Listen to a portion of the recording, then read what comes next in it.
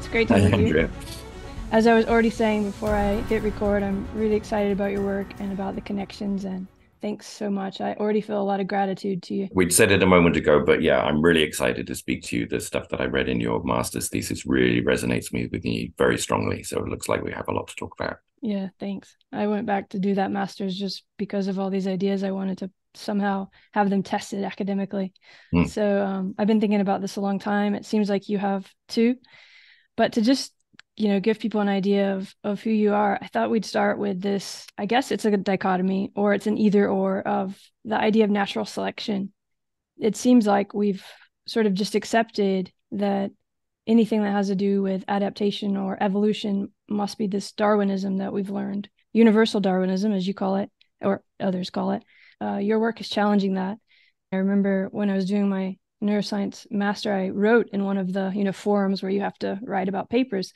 I feel like people are starting to challenge traditional notions of Darwinism, and I got so much pushback. So okay, that's just to kind of set it up. Yeah, that's a good place to start. So the idea that biological adaptation occurs through heritable variation and reproductive success, the principles of Darwinian evolution, that was an answer that Darwin provided for how things appear to be so amazingly complex and adapted. And prior to that, we didn't have any explanation of how biological things could be so design-like.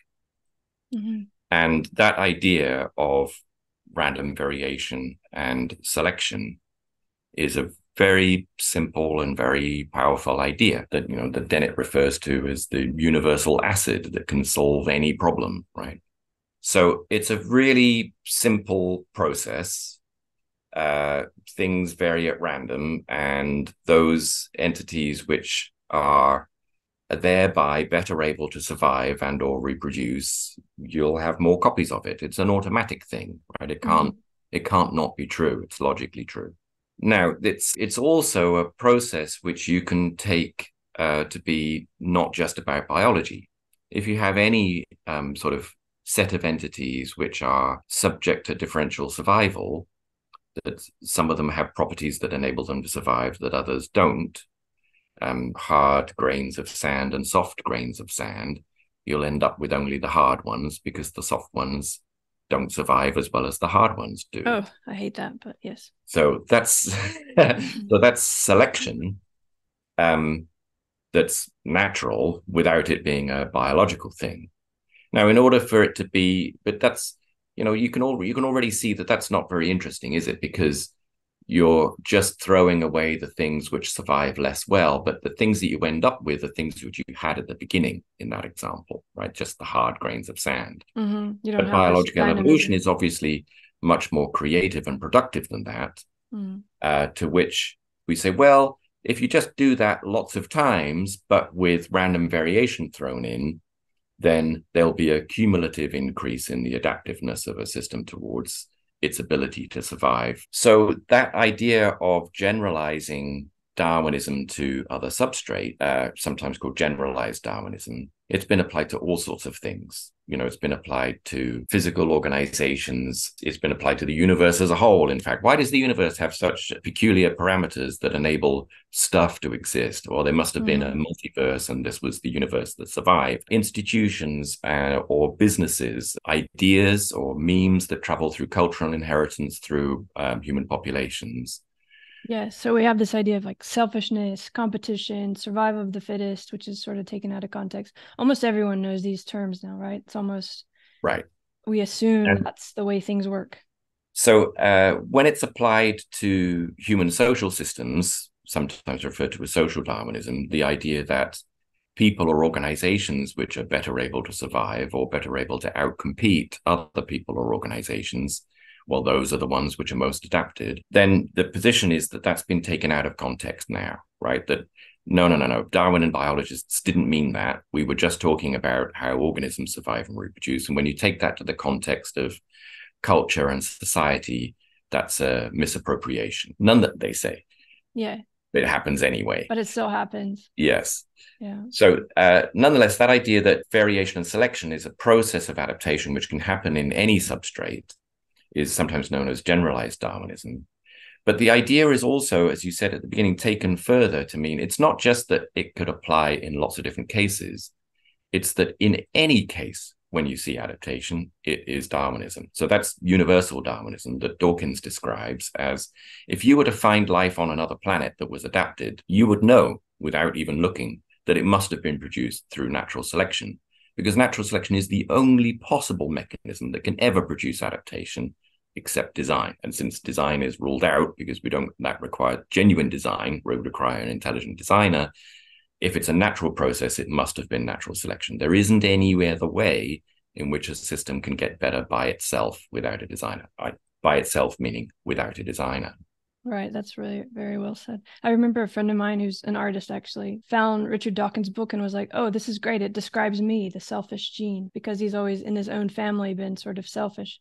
I think that's just an example of how it gets, you get these kind of big statements or ideas, and people just see them and take it in a certain direction, which I think you're describing there.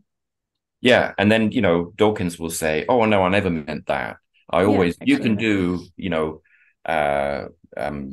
morally valuable, ethical things if you want to. That's your choice. One thing that's extraordinary about us is our ability to choose to do something other. Something other than our biological makeup. And it's like, that's totally not what you wrote, though, is it? Right? You described us as lumbering robots determined by our genes. As you've also pointed out, he's such a good writer. I mean, I love that book, even though I find it not, I mean, I don't agree with this overall approach we're talking about, but it's seductive. It's a brilliant oration, not just of his thinking about the topic, but it's a brilliant oration of the received view, the received wisdom about how things work and how things are in the scientific understanding of living systems, right? It's all controlled. Everything is reductionist, so everything is controlled bottom up, and the thing that's at the bottom of biology is genes. So genes There's something so simple about it, and we like that, I think, in a way. The other notion, which we're going to get into, can feel a little more complex. So it is clear to us that, in fact, there are other adaptive mechanisms other than natural selection, namely learning. Learning doesn't have to be a variation and selection process. So you can describe the way in which connections between neurons change in the brain in a way that doesn't involve a population of neurons, some of which are changing at random, some of which survive or reproduce better than other neurons. You can just say the connection between these two neurons gets stronger and the connection between these two neurons gets weaker. Now, others, Campbell and others, have suggested that, but actually it is an Edelman. Actually, it is a variation and selection process going on inside the head. There really are populations of neurons, some of which are being useful and retained, and other neurons are not being so useful and being culled. And there really are connections which are useful, which are being retained, and connections which are not useful, which are being culled. And almost as though appealing to the amazingness of biological evolution, which obviously works by natural selection, that natural selection can do amazing things in biology. So maybe natural selection also explains the amazing things that brains, minds, and cognition does. But although you could implement an adaptive process based on natural selection inside the head, you don't have to. It's possible to write a simple model of a learning process based on strengthening or weakening connections that is directional. The connections between two neurons which are excited at the same time get strengthened. And you don't need to create some connections which are stronger and some connections which are weaker and keep the ones which are strong when they're supposed to be strong and throw away the ones which are weak when they're supposed to be weak. You don't need any variation selection to do that kind of learning process. Sort of Hebbian. But then so that means that there is in the universe more than one kind of adaptive process. There's variation and selection processes and learning processes, which are sometimes called transformational processes. It's one system that changes its shape or organization over time, not a population of different systems and you retain some and discard others, right? Right.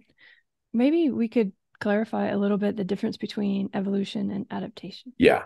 So good. So in biology, adaptation and evolution are generally treated as synonyms. that since the only mechanism that can produce adaptation is evolution by natural selection, adaptation is defined as the product of evolution by natural selection. That whatever evolution by natural selection does happened because it served the survival and reproduction of the entities to which it applied. And that's what adaptation is, increasing the survival and reproduction of the entities which are involved.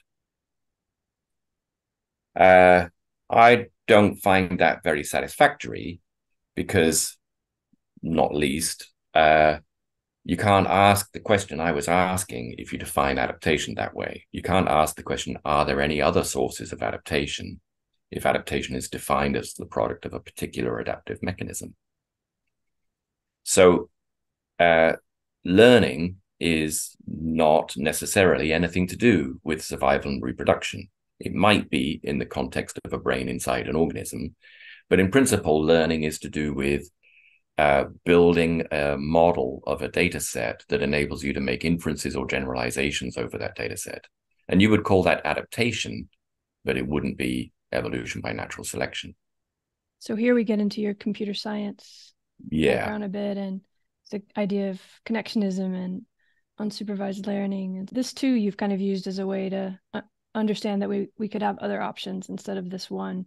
That's right. So the process of learning that goes on inside the head can be modeled in a very simple way. I mean, what goes on in brains, for sure, very complicated, not simple, don't understand how it all works, totally amazing. But you can do a really simple model of a learning process that's a sort of an abstract, simple algorithm that learns. And that's, the basis of all machine learning and modern AI stuff is, at the moment, is connectionism, which is just about building models, right? So if you take it on face value that, oh, this thing happened, oh, this other thing happened, and you represent those independently, you haven't made a model of it, you've just recorded what happened. But when you make a model of it, you say, you know what, I think this happens when this happens, or the opposite of this happens when that happens. So they're correlated or anti-correlated. Now you're beginning to model what happens. You're beginning to make sense of what happens, not just record what happens. And that simple process of reinforcing, strengthening, or weakening connections between your observations is sort of one of the fundamental principles of learning systems that's necessary to explain how they can store memories of multiple things and generate creative solutions to problems that they haven't been exposed to before. In other words, generalize. And these are all phenomena which are familiar to us in the context of organisms that have brains. But that doesn't provide an alternative to a different source of adaptation, because only organisms with brains can learn, or machine learning systems that were designed by organisms with brains can learn. But if you wanted an alternative for how adaptation could happen spontaneously in the natural world, well, that isn't it, because brains are themselves a product of natural selection. So it was all natural selection after all. It's just natural selection is even more clever than you thought, because it also invented other adaptive mechanisms. Nonetheless, it is enough for us to know that the existence of learning algorithms, whether in the head or artificial, shows us that there are other principles of adaptation apart from random variation and selection. The question then becomes, what kinds of systems can exhibit learning? Is it only ones which have been evolved for the purpose of doing learning, or ones which have been designed for the purpose of doing learning, or can learning systems occur spontaneously? And the work that I've been doing over the last 10 years has been about showing how you don't need anything special for a system to do adaptation in the way that a connectionist learning system does adaptation, that can happen spontaneously in networks with suitable properties. Right. And I think your papers on that, especially related to what you call natural induction, but also the connectionism ones, start to explain that. These are kind of hard issues, though. So I don't know, maybe I can just ask some basic questions that I find a little bit difficult. I want to get to this dichotomy of logic versus love at some point, because that's kind of an interesting way that you framed it. But before we do, is the difference that you don't need competition, or that you don't need this paradigm of competition when it comes to something like this connectionist or unsupervised learning model or natural induction model of adaptation? Is that giving us a way to understand how systems evolve without this framework of competition and, if you don't have the best qualities, you're going to die kind of mentality? Is that the difference? Because I sometimes have trouble understanding how adaptation and learning are different, except from maybe the agent base that's assessing them. Yeah. So natural evolution by natural selection, the fundamental principles are differential survival and reproduction. Some things survive, others don't. Some things reproduce, others don't. The mechanism by which the differences between my survivability and your survivability, or my reproducibility and your reproducibility, play out in the natural world is competition. There's a principle of mutual exclusion. One of us is going to make it and one of us isn't. That's how the population is going to change over time. That's this universal Darwinism. Well, it's the basis of natural selection. Yeah. And if you think that natural selection is the only adaptive mechanism there is, then it's the basis of all adaptation. Now, one might quickly counter, but biology is full of cooperation, right? Biology is full of organisms like the clownfish and the sea anemone that cooperate with one another. You scratch my back, I'll scratch yours. And not just that there are these sort of esoteric examples of cooperation, but that it's actually fundamental to all of life, that in order to have a multicellular organism, all the cells of your body need to cooperate with one another. Mm-hmm. And you wouldn't have any interesting changes in the level of complexity in biology if it wasn't for cooperation. It's like, yeah, fine. I agree with that observation. Now explain how natural selection did it. Now explain how a principle that's intrinsically based on competition produced those cooperative relationships. Right. That would be cells competing against each other, which is like cancer or something. Yeah. So, which can happen, but why doesn't it? Well, you'd say, well, because the organisms that get their cancer under control survive better and reproduce better than the organisms that don't get their cancer under control. Oh, okay. So you just move the competitive argument up a level, and that explains why the cells have to cooperate with one another. They're not cooperating with one another out of the kindness of their hearts. They're cooperating with one another because they are in a very controlled circumstance created by the organism that makes them cooperate in that way. And if they don't, the organism will die and them with it, right? So it's still competition, which explains that cooperation. Competition is the prime mover, as it were. And you have this sort of story that competition is the prime mover, but the winners are those who cooperate best. So there is cooperation, because if you cooperate well, you'll win. But winning means you outcompeted somebody, right? You're actually using the competition to explain the cooperation. But that only works after you've got a higher level of organization that can compete with another higher level of organization. If it's true that natural selection is operating at the level of multicellular organisms that are competing with one another, that would explain the cooperation of the parts therein. But for systems that are not evolutionary units, like societies or populations or the biosphere as a whole, you can't have cooperation at that level because they're not evolutionary units. They're not organisms that exhibit or undergo differential survival or differential reproduction. So there would be, according to the natural selection story, there would be limits on the scale of organization that can exhibit cooperation. Namely, they have to be inside units which are competing.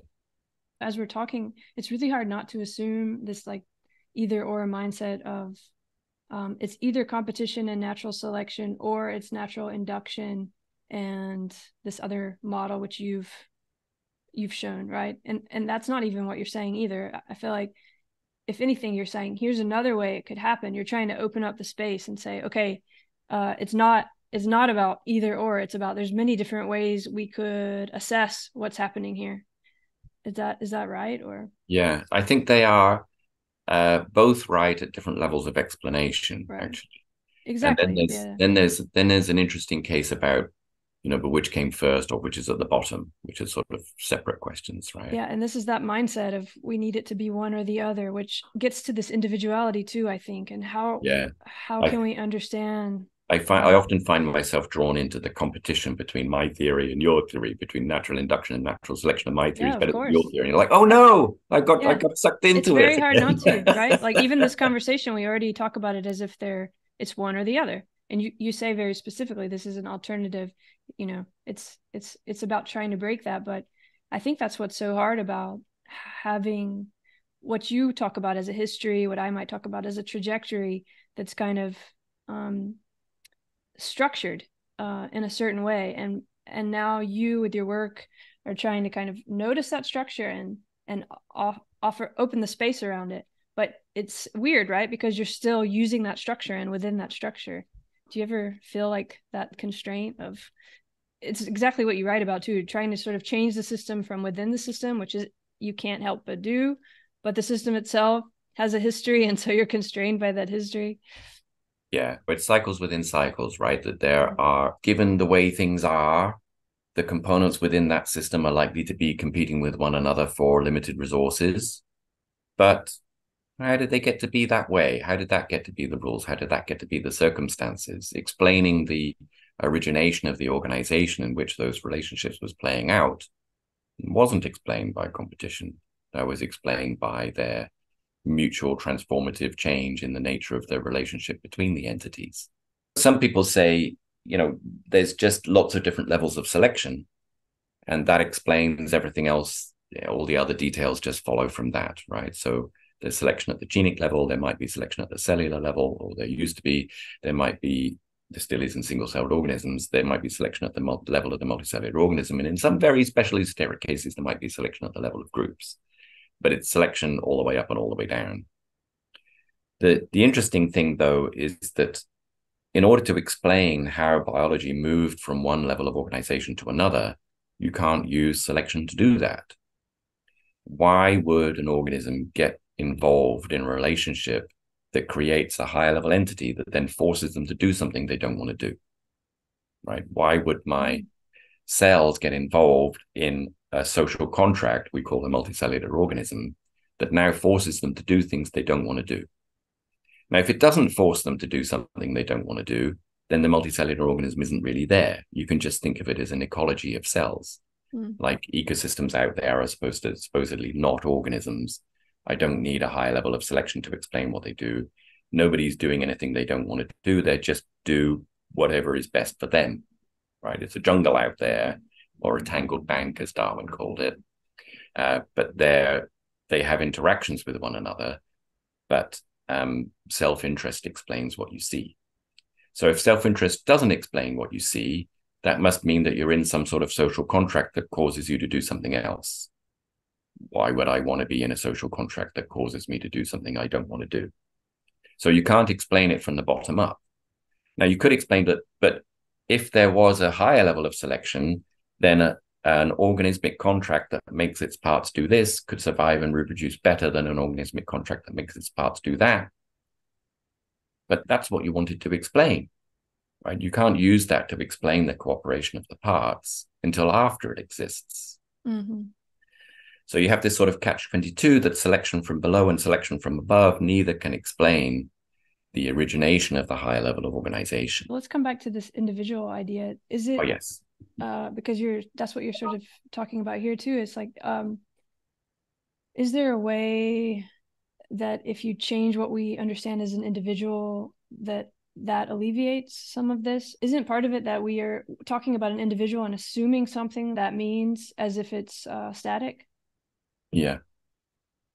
So there are at least two quite different notions of individuality that are relevant to living systems.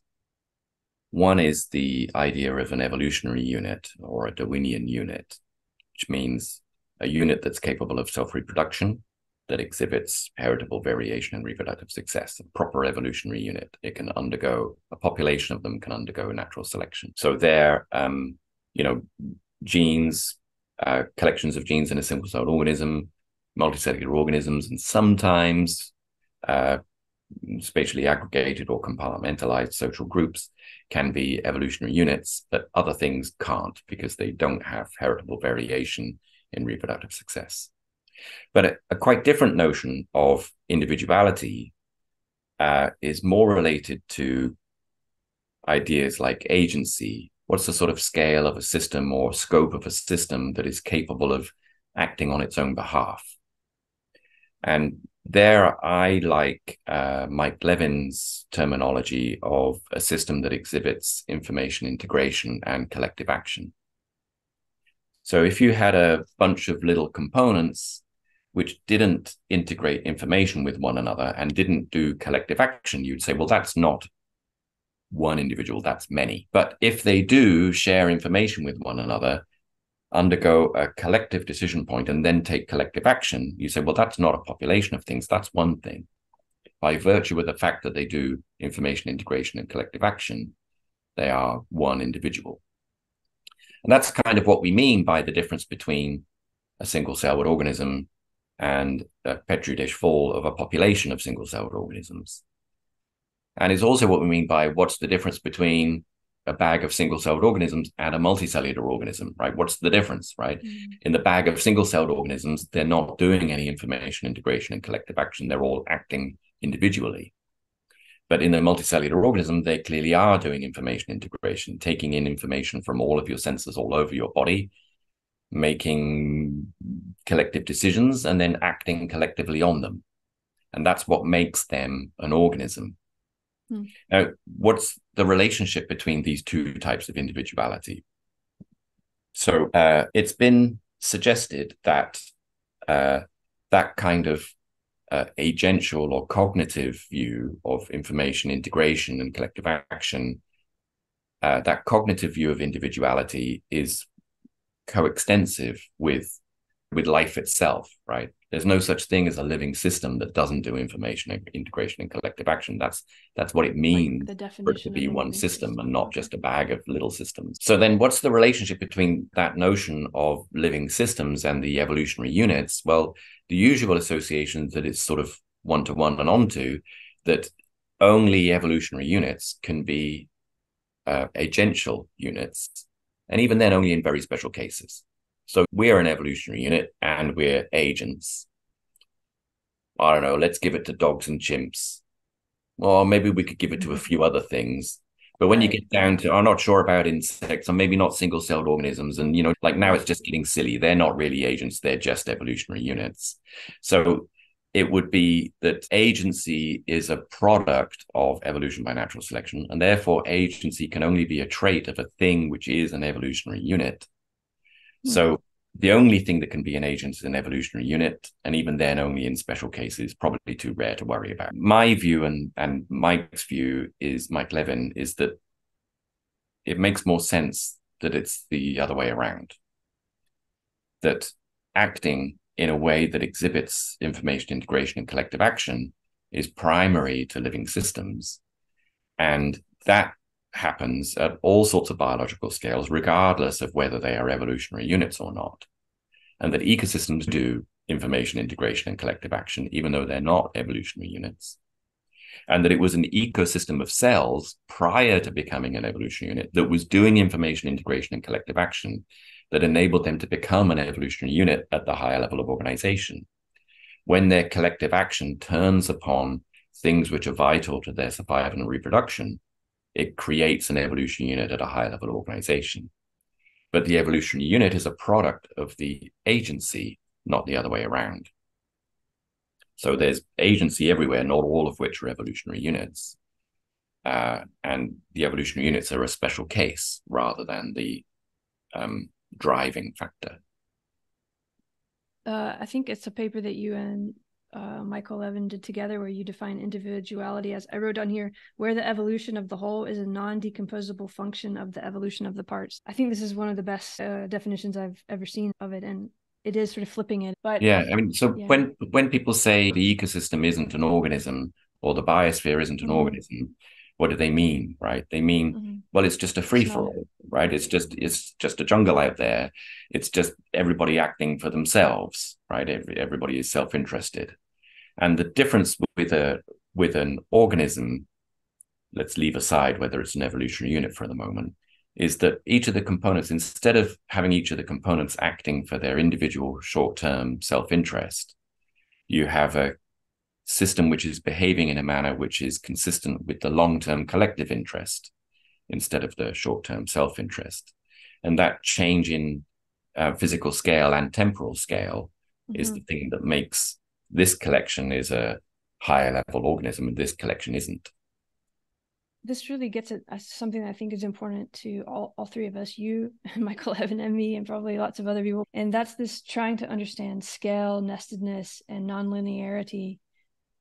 So I don't know how to get into that except to ask, maybe, does universal Darwinism, does it preclude complexity or dynamical systems or networks? Yeah, that's a great way to get into it. So it doesn't preclude it at all, right? So natural selection doesn't in any way preclude the fact that organisms are complex dynamical systems. Although natural selection operates on genes, organisms aren't just the sum of the genetic contributions of each of the genes that they contain. There's a complex dynamical interplay between all of those parts, which is what it means to develop from the genotype into the phenotype, the bodily form and behavior of the organism. And that's complicated and dynamical. The difference, though, is that the gene's eye view says, but all that matters to selection is, all that matters to evolutionary adaptation is, if I change this gene, what difference does it make? And if I change that gene, what difference does it make? As though you can treat all the other genes for a moment as though they're just a context or environment of this gene, and say, if I were to optimize this gene such that it maximizes the survival and reproduction of the whole, which allele for that gene would I choose? And if you were to do that for all of the other genes, then that would just be what the evolution of the organism is. So you think about genes as being the difference makers, and all of this complicated dynamical system between the genes and the phenotype as being, yeah, sure, it's complicated, but it's not part of the mechanism. If anything, it's just an annoyance which obfuscates the mechanism, right? The real mechanism is variation and selection acting on genes. And all of that complexity makes it more difficult. It's not an enabling actor in this process. The real nub of the issue is reductionism, right? And is it sensible to think of all of the systems that we're interested in as being the sum of the parts that they contain, even though they have nonlinear interactions between them? You know, their parts and their interactions in their totality explains everything that happens. What else could be going on? Well, maybe what the organism chooses to do affects what happens here, or what the cell's behaviors are affects what happens here. And the reductionist says, but what the organism chooses to do and what the cell's behavior are is all determined by what was happening at the lower level. That's not even a thing. I could describe all of it at the lower level and only ever talk about the lower level, and that would be fine. That's exactly what I mean, though. That's very constrictive because it assumes there's only one trajectory. So when Mike shows, for example, that you can change the number of heads that an organism has without changing its genes, what should we make of that, right? You said, well, I thought that the morphology and behavior of an organism was determined by its genes, including things like what size it is, what shape it is, and probably how many heads it has, right? That if you wanted to change how many heads it has, you should have to change its genes, right? Yeah, right. But I've changed the number of heads it has, and I haven't changed its genes. Exactly. By the way, weirdly, it's heritable. When the worm reproduces through fissioning, it's still two-headed. Yeah, this is just almost such a huge difference in the way we've thought about things that it's very exciting, and also I think people almost just ignore it because Now, but how can you ignore it, right? So you way you can ignore it is you can say, oh, well, it could be epigenetics, right? Because you didn't change the DNA, but everybody knows that if you change the gene expression, the epigenetic marking and the gene expression of a cell, then that changes what it does. So, of course, in principle, you could create different tissues, different organs, different morphologies without changing the DNA, because you would change the expression of it. And obviously, Mike interfered with it. He changed the bioelectric patterns of the bioelectricity in the tissue, and that's how we got them to do something else. Mm-hmm. And so they get to keep their reductionist perspective about what was happening here, is that it was all bottom up, except for when Mike interfered with it, and then he made it do something else, right? But I don't think that holds, because I think I heard you discussing with Mike and Chris Fields, maybe that actually shows that the environment itself could be understood as an agent, and then we really can't fit it into that same mold anymore. Yeah, there's a beautiful experiment with putting a single cell on a very tiny little platform, a little pillar. And if the pillar is round, the cell just sits nicely, roundly on the top of the pillar. If the pillar is square, it tends to spread out, just through the physics of sitting on the top of the square pillar. And you say, well, okay, well, that's not, recognizing or adapting to the shape of the pillar that it's on. It's just physics making the cell blob out to the shape of the thing that it's sitting on. Yes, that's right, it is. But it changes the gene expression of the cell. Right? The cell's shape, clearly induced by the environment, changes the gene expression patterns inside the cell. So there's a two-way relationship, right, between, the traditional direction is that the cells determine the shape and morphology. Sorry, the genes determine the shape and morphology of the cell. But if you change the shape of the cell, it changes the genetic activity, right? That's a bidirectional relationship, not one way. And that means that if there was a way of getting information into cells that didn't come from the genes, there is a pathway that could get that information into the genes, at least into their activity, if not into their sequence. This is closer to induction. Another day. And then the problem is, but there isn't a way in which you could get adaptive information into the phenotypes of organisms. So all of the adaptive information that's in the phenotype of organisms has to come from natural selection in the genes.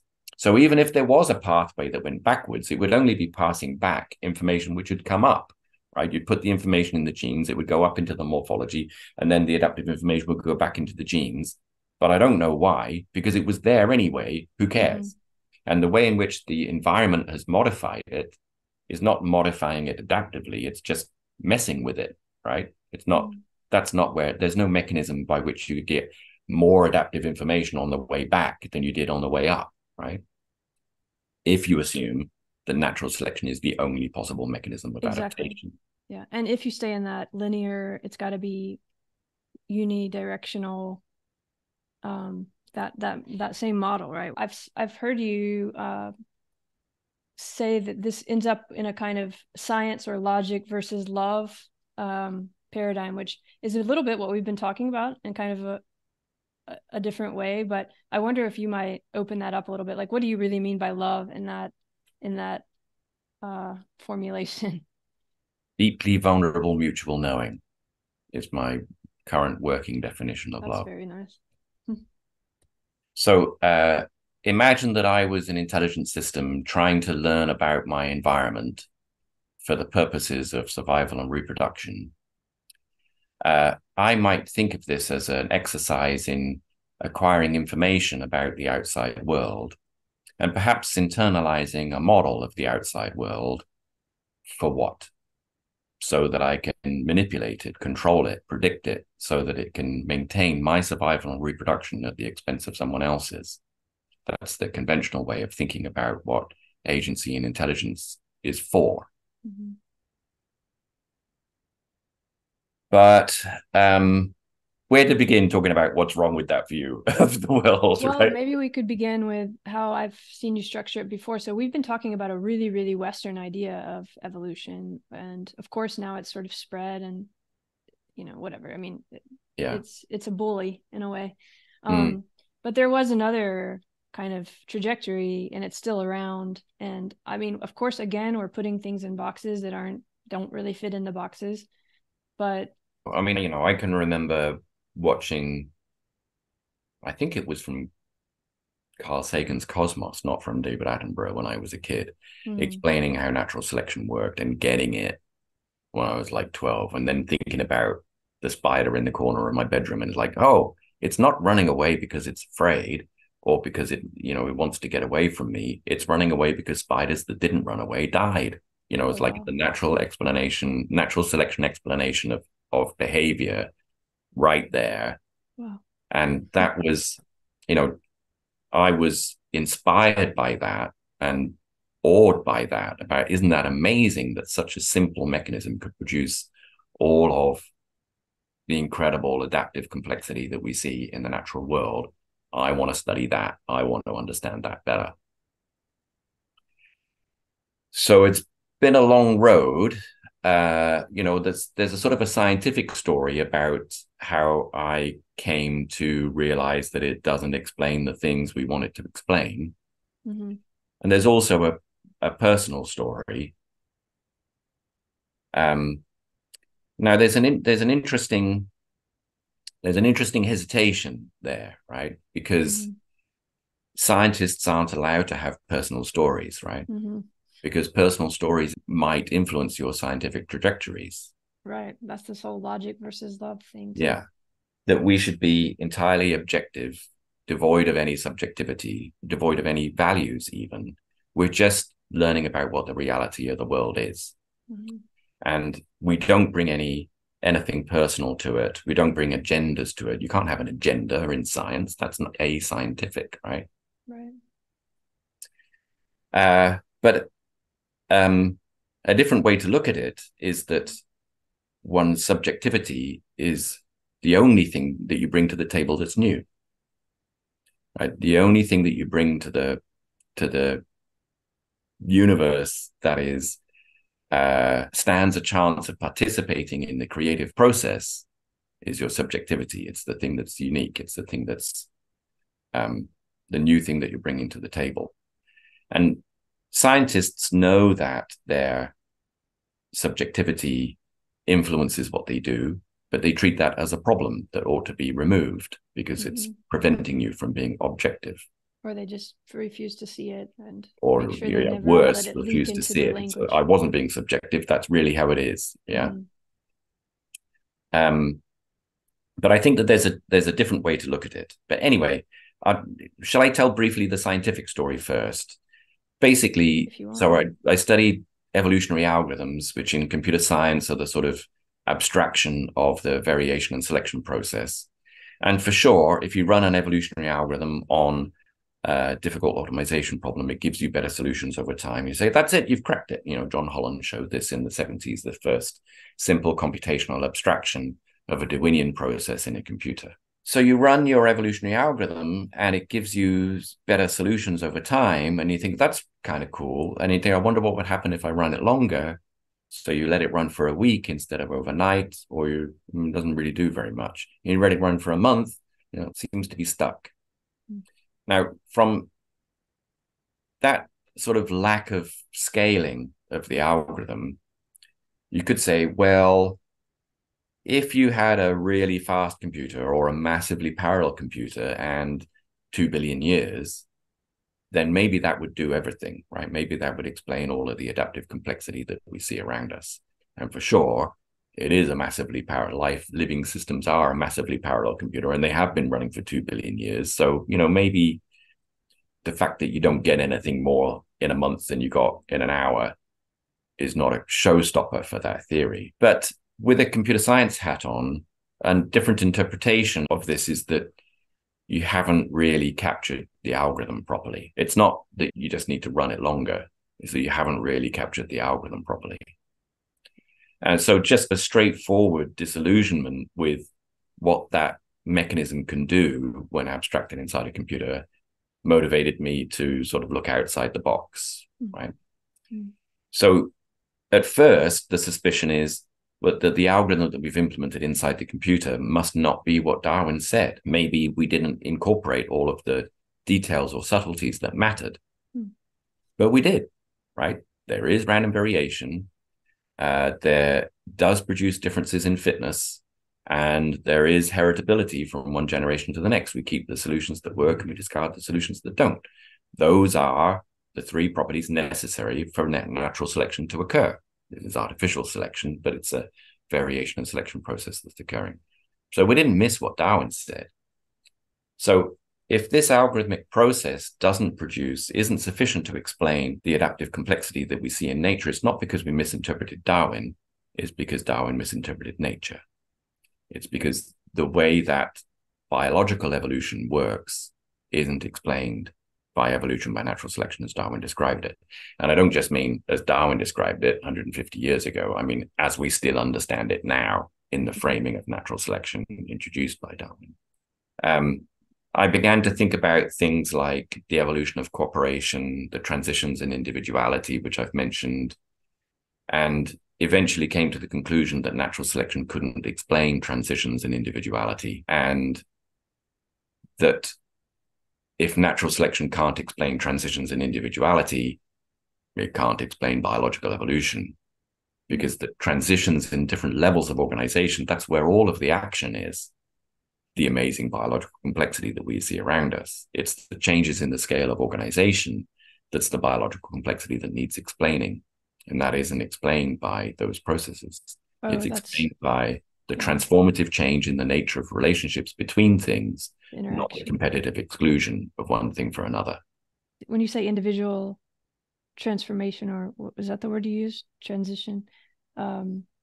An evolutionary transition in individuality. Yeah. What's that really mean to you? Okay, so Maynard Smith and Szathmary wrote a book in 1995, The Major Transitions in Evolution. And they said, look, you have this idea of things changing over time through an evolutionary process, like a giraffe getting a longer neck. Mm-hmm.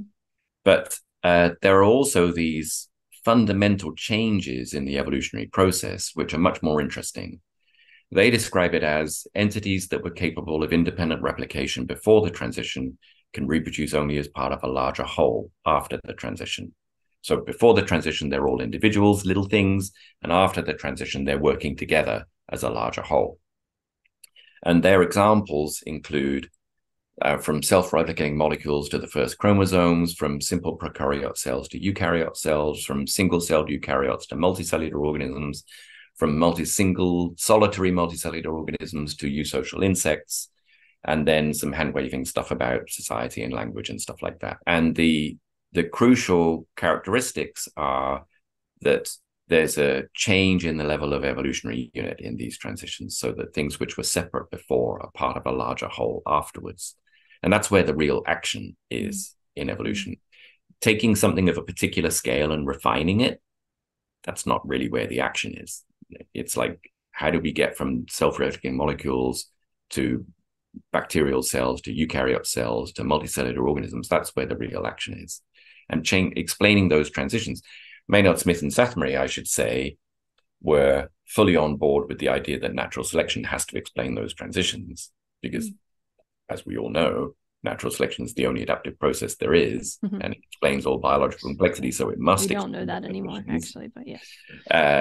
So that was, I took that as my sort of personal research project to understand how natural selection could do that, and eventually came to the conclusion that it doesn't. So the personal story is, unsurprisingly, a lot to do with, can't we just be nice? Does the world have to be so harsh? Does it have to be true that everything is driven by self-interest? Couldn't we be a little bit kinder? Couldn't we be a little bit nicer? Mm-hmm. Now, in evolutionary biology, that expectation and that attitude has been driven out by natural selection. That's just, I'm sorry, but that just isn't the way the world works. It is nature red in tooth and claw. It is competition. It is survival of the fittest. Fight to survive. It is a fight to survive. And, you don't have to take it personally. That's just the machinery of the thing, right? It's not mean. It's just how it works. And to imagine that it's anything other than that is because you're soft in the head. It's because you don't understand how natural selection really works. Well, it isn't because I don't understand how natural selection works. It's because I don't think natural selection is the explanation for it.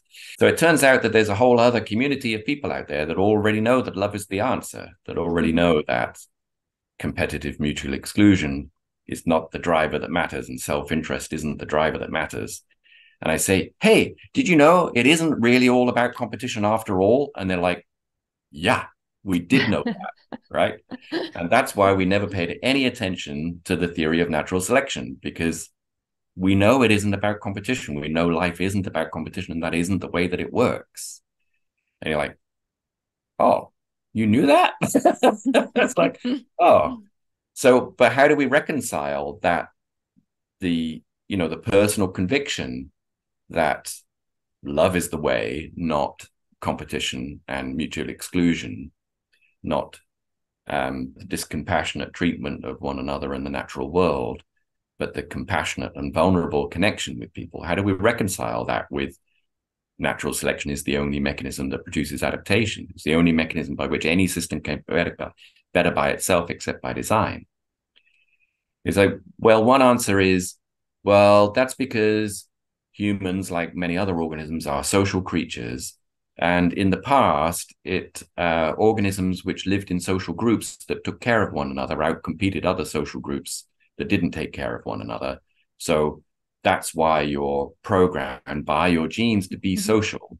Mm-hmm. And when you go extending those social dispositions to other people that you're not related to, or other parts of the natural world or the biosphere as a whole, that's just your intellect failing to grasp the fact that you sort of overextended or overgeneralized beyond the thing that really mattered, which was the survival and reproduction of your own genes. But yeah. So there's no such thing as being nice to one another. It's just you accidentally overgeneralized from something which was actually driven by competitive self-interest. Yeah, I mean, you're describing what a reaction is, and what is that reaction? Why would we want to fit everything into that same set of constraints? Is it just so that we feel like we understand how the world works? Does it relate to this sense of how love can be very uncomfortable and scary, and the world suddenly, and I don't only mean romantic love, I mean trying to live in, not even trying, just living in that vulnerable place, as you described, is not an easy place to sit, right? Because it is dynamic in the way we were saying, and this other view is more static and you can fit things in. Do you think that's the motivation for wanting to do that? So, the scientific view would say, well, it's not driven by anything. It's just the way the world works, right? I see the world objectively and you don't. My current understanding, though, is that it's the subjective force that drives that conclusion is the fear of loss of self. Mm-hmm. If you're really afraid that by being vulnerable you won't exist anymore, then you'll do anything to defend that point of view. And it's not just a sort of biological imperative that self-interest must be the driver. There's a logic of self-interest that's really hard to get out from under. Mm-hmm. If you have an individual and they have interests, then the logical thing for the individual to do is the thing that maximizes their interests. How can you get out from under that logic?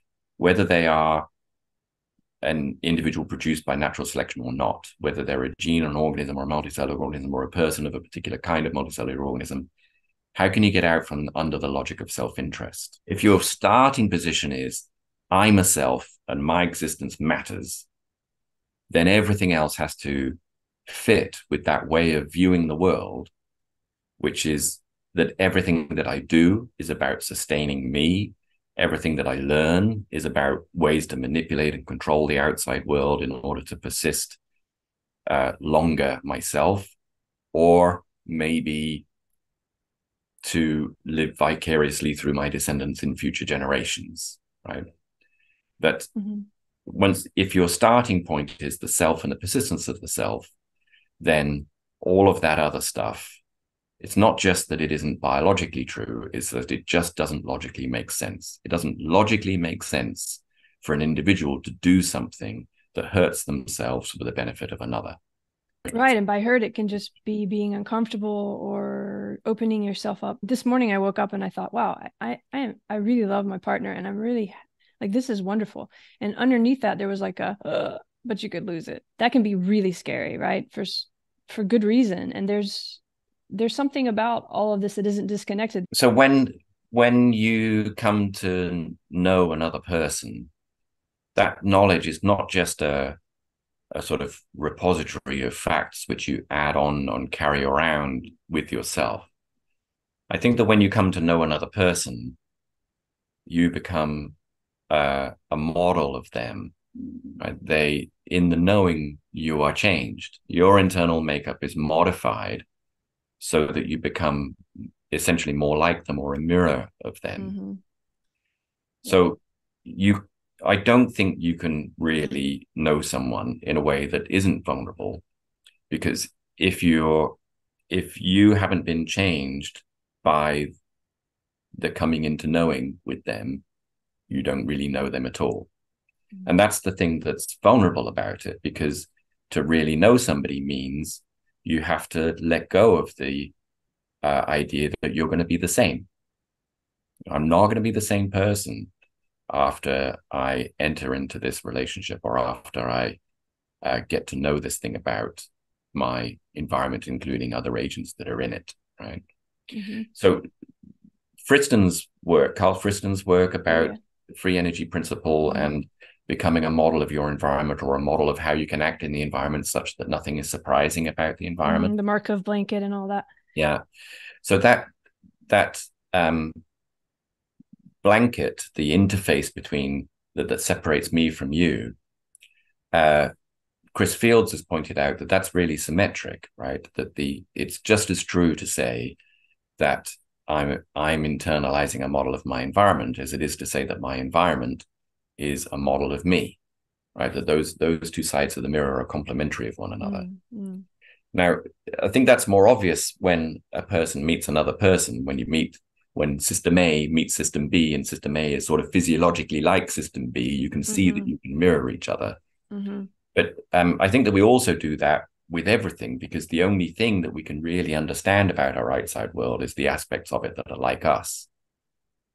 And that in knowing it, we are entering into a resonance with it that is changing us, as well as us getting a deeper understanding or deeper knowledge of. I have to push that a little bit. Like, the only thing we can know about another is something like us, strikes me as, I think that might be what draws us, or what allows us to communicate, that we have certain amount of overlapping regularities, but none of us have 100% completely overlapping regularities. I mean, I think of it in terms of like waymaking as a trajectory, right? We all are coming with a different sort of trajectory of everything that we've experienced, all our regularities. And for the most part, a lot of those overlap, but they also are really considerably different. So there's a way in which when two people, A and B, the systems come together, there is that overlapping of regularities, but also what you were just saying, that growth and change kind of comes with how, when those two systems are interacting, they start to share those new paths, or create That's new right. paths. So in the transformation, they become in the transformation that makes them better models of each other, they become more similar.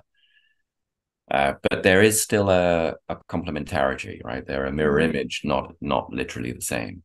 That complementarity is the reflection of one another is important for that relationship to create something which is more than the sum of the parts. Because otherwise it's like 1 + 1 = 1. That I didn't have anything new, that we're identical, right? But in the dance that we enter into when we enter into a relationship, romantic or otherwise, we are learning how to move in a way which doesn't clash with the other, that doesn't crash into one another as we move. And that requires each of us to internalize a better model of the other, so that we can anticipate how they change, and understand what will stress them and how they will respond to things. And that means that as we become a better model of how they are, it means that we are also stressed by the same things, that we also respond to the environment in the same way, we hear the music in the same way, so that we're dancing together. But of course, it's always underdetermined. I can only see the way that you behave on the outside. So I'm trying to become in tune with you by being in contact and remaining vulnerable. I necessarily become in tune with you, that I begin to resonate. Inevitable. But because I'm not able to have an internal structure that's identical to yours just by observing what you do, that's an undetermined problem. There's always a difference or a mismatch between what we do in the way that we dance together. But as that becomes more harmonious, the differences also take on the form of something which is harmonious and not just a buzz, not just a clash, but a space between us, which is itself dynamic and flowing rather than crashing into each other. But a different way to view that is that in coming to know you better, I become concerned with the same things that you're concerned with, right? So that we are now concerned about that thing instead of I'm only concerned about it because it affected my survival and reproduction. And it's in knowing one another, we expand the scope of, we become a thing, right? We become a we. You can think about it and you can open the space and think of it differently, so that, yes, of course, we want to have good lives as individuals and survive and thrive and all of that. And that's not incompatible with the fact that everything we come into contact with is changing us. And so that actually our individual self, or even this evolutionary unit, isn't actually what we think it is. It's not this body. There's multiple ones going on, right? So the survival of those does also matter. From the self-interested point of view, it's like, why should I be interested in the well-being of things other than me? And the way that I think about these days, if one wants to explain it in terms of how does that look from the self-interested point of view. So it's like the electron needs the proton to exist, right? They're not they're not in competition with one another. They create one another through their mirroring of one another. Yeah, I don't know why I want to push on this modeling and mirroring. I feel like there's some messiness here and like entropy. And even when you were talking, I was thinking sometimes entropy for one system is the nutrients of another system, if that makes sense. So if like what we're trying to understand here is almost too big to really understand at this point, but if we can really open this space in this way, then you do start to understand that what you were describing as those interactions where we're reflecting one another, that is itself a different form of like whatever all this is we're talking about, right? Evolution, biology. This morning I thought too, I had this kind of like, what is it we are really trying to figure out, right? When you study adaptation and evolution and computation and all, what is it? What's motivating us to do that? I mean, we just want to understand all this connection and change and how there's something very, very exciting in it all, right? Do you feel that too sometimes? And love is the best word to describe that. It is the best word to describe. Yes, wonderful. I was going to ask you to share that. So great. There's something very practical about that too. We're drawn to love.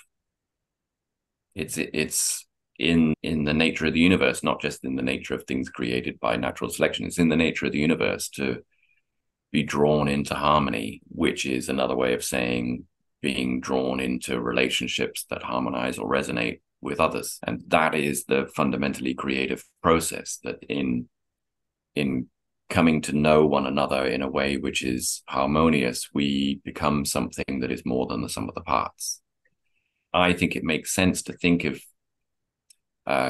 creation as a process that derives from love, rather than think of creation as a process that derives from self-interest. That's beautiful, but I think it's really hard, as you were saying, this comes back to the science versus love, or logic versus love. Like there's something it's almost love itself, like that makes it so vulnerable and uncomfortable to talk about those in connection. There's an expression which people sometimes use to describe the sort of fundamental logic that under the special case logic of natural selection, which is just what persists exists, right? So the things which are successful in continuing to persist are the things that we see, and the things which are not successful in continuing to persist are not the things that we see. What persists exists. That's it. That's the principle which explains the way the universe works, the way life works, the way organisms are, and it's supposed to explain why you're deluded into loving things sometimes as well, just because that enables your persistence. And whilst there's a truth to that principle, I think it misses the point, which I would put as what relates creates. But it's true that the things that persist will persist, but you didn't explain the creation. You didn't explain where they came from. You didn't explain how you got something more than what you started with that principle. And it's the putting things together in new ways that is actually the creative process. And the putting things together in new ways is about relating, not about just persisting. It's about creating a new interaction between things. I really love that. And that, I think, is really what evolution in life is doing. You know, I mean, we're one experiment of it as this form of a human, I guess, but you could think of it the way, I mean, it's really sunny here today. I don't know if it is there. It's like we have 30 degrees in the Netherlands again. And I'm looking at the trees and they seem in love with the sun, you know? Yeah. I mean, there's a way in which life is what you just described, not this persistence only. There's a way in which just persisting does sound like it's static and not changing. And life is not like that at all. There's nothing that's the same the next minute as it is in this minute. The modeling or mirroring that I mentioned before, you mentioned it being feeling a little static, right? So you're absolutely right that it's a dynamic thing. And so Friston does get that it's a dynamic thing, that it's, you know, because I act on the world and then my senses see what the changes are in the world and there's a dynamical flow to it. But now put that dynamical flow and that mirroring together. So there's a thing on both sides, system A and system B, and they are acting on one another, interacting with one another, creating a dynamics at a high level of organization that moves beyond the dynamics that they have inside each one separately. And I like to think of it more like a dance, by which I mean a sort of a combination of an organization, a dynamic, and a little bit of musical harmony, right? That it's more like a dance, that I'm doing a dance and you're doing a dance. And when we don't know each other, our dances are literally going to crash into each other. And as we do know each other, our dances will become more harmonious, which isn't to say that we'll be identical to one another, but they will harmonize in a way which is complementary to one another. But that complementariness has an element of similarity, that we have to be in the same key, and an element of difference, that we're not just singing in unison, but we're singing in harmony with one another. Oh yeah, I love this. And also that we sort of grew up with the same scale, you know, in a way. What I hear is harmonious isn't what you learned was dissonant. Although those can change too the more we interact, even if we don't align at first over time. But I do think that ultimately it does come from something much deeper, right? That we are literally made of the same stuff, and that the stuff I'm made of resonates to the stuff that you're made of and other living things, and that extends beyond living things, and the physics of our whole universe is made of the same stuff. And you know, you can get a resonance between a high-pitched version of a song and a low-pitched version of a song, the same song at a different octave, still sort of harmonize together, even though they are at a different frequency scale and therefore at a different physical scale. But that wouldn't be possible if the octave relation wasn't intrinsic to the stuff that they were made out of, that the doubling in frequency is a natural thing. We are the same movement in a way. And I think music is a wonderful way to try to understand it, or the dance, because when you're dancing, you're always a vibration, but you are the dance in a sense, right? And it's a vibration and it's dynamic and it's changing.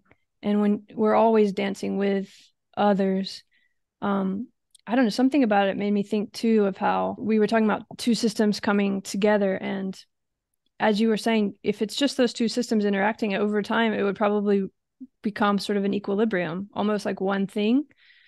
And that's kind of getting at that static model. But none of us are only interacting only with one system at any one time, which also gets to the scale and nestedness. So in a way, those two systems are always interacting with multiple other systems, many of which the other system A is not interacting with the one system B is, and system B is interacting with one system A isn't. And so that's also kind of co-creating system A and B, which is then also contributing to this dance too, right? So you have this kind of multiple sharing and changing and dynamism that's going on. Yeah, that's right. So if A, B are in a little dance together, they've harmonized together, and they meet A prime, B prime, who are not in their little dance together. They haven't harmonized together. They haven't found that resonance. Then A prime, B prime are induced to get into the relationship, because then they would be a better model of AB, right? Yeah. They, as they are without that relationship, they're not modeling very accurately what's going on in AB, which is another way of saying that level of organization, the relationship between AB, has been reproduced into A prime, B prime. That it constructs the organization that mirrors itself. That sort of brings it full circle back to where I sort of started with your work and how you've opened up a different space than just universal Darwinism, which isn't saying evolution is not happening. It's saying there might be another way evolution is happening. And it's exactly what you're talking about here, because if you have these two systems, we're always influencing each other and we're setting the vibration. We're creating the music of how the present moment, how we're dancing, and also kind of setting the trajectory and the frameworks for future generations. So you could take that as say, well, it's just an analogy, isn't it? Right? The biological things, or the way that two atoms or two molecules interact with one another, the physical things, it's just an analogy for how two people interact with one another. It's not really the same thing. I think it is really the same thing. Yeah. And the reductionist way of thinking about things is that, well, but none of that is a real thing anyway, because the only real thing is the atoms. The only real thing is the molecular level. The conventional story is a meaning eliminating story, right? An alternative view that's based, instead of what persists exists, what relates creates. It's saying that the organisms are the prime movers, that organizations of information integration and collective action come first, and they orchestrate and are connected with all scales of organization, above and below, that relating can happen at any level of organization, and it can be a prime mover. It's determined mostly by other stuff that's going on at its own scale, in a way which is semi-independent of what was happening above or below, but it's also connected with the scales that are above and below through those harmonic relationships, right? So the octave relationship is double the frequency, but it's also double the physical scale, double the frequency, half the physical scale. And the stuff which is going on at one level of organization, for example, the level of organization that we care about, the level of organization where we have relationships, where we have beliefs, desires, and intentions, where we have goals, where things have meaning to us, that is as much a part of the process as all of the other levels in that physical system. And it means that that what matters to us does matter, because it's part of the process of creation, and not just a product of a mechanism which is happening at a lower level of organization. Oh, that's so beautifully I don't said. mean it. So I don't true. mean it just in the sense of an analogy. I mean it's all part of the same system. Yes, it's continuous and it matters in a very, very practical way. And Yeah, because it's a choice between love and fear, right? Exactly. If you start with fear, then you're worried about yourself, and you're worried about not existing, and you want to protect it, and you want to exclude other things. And you start getting in a totally different mindset. You never get anything creative that way. If you start with love, then you're interested in moving towards things and leaning in and being vulnerable and being open to change and transformation. And that's the creative process. And we do start in love. I think when you're born, I don't know if there's a way in which you're starting with that connection, but you don't know it yet. It's like that T.S. Eliot thing, coming back to where you started and knowing it for the first time. We all start in this complete sense of vulnerability, especially human babies, where you're just completely vulnerable, right? You absolutely have to depend on love of something or someone. Not even depend on, just live in it. You have to live in it and you don't even know it. And it's not that easy, though, for us to just say, okay, live in love, start with love. That's the real thing. There really is this system and this process, and you talk about it in your work too, about that natural selection isn't the opposite of constraint. Sometimes the vibrations or the dance aren't always harmonious, and that has a role too, I guess, right? Or Well, so imagine that everything was just pure love. mm-hmm. I almost think it's a little bit like there isn't anything there. But the It's just the like a warm creation, hum, you know? yeah, is just on, right? Mm-hmm. But the creation of entities is a sort of breaking of symmetry. It's like it's sort of there's a thing, and then there's and the thing is separate from the non-thing, and that's there wouldn't be a dance between those things if you didn't have the two things. And whilst those two things exist, we can enjoy the beauty of the dance that they're in and be grateful for their self-interest, which enables them to persist long enough for the dance to happen with the other thing with its self-interest, Mm-hmm. whilst recognizing that those two selves were created by the hum. They were created by the love and the complementarity between them, and that they need each other to exist, and that they won't persist forever because there's no enduring selves, and that's all part of the dance. But there wouldn't be any things to be dancing if there wasn't also the yang as well as the yin, right? Mm-hmm. It's like what's the same here? Mm-hmm. But the mistake is to get too attached to the regularities and not see the transformation. Great. That's wonderful. I think that's exactly the point. So I'll say we leave it there for now. That's Anything been you really want to? fun. Thank you so much for the conversation. It's been great. Thank you. I'd love Thanks to for do your more. time.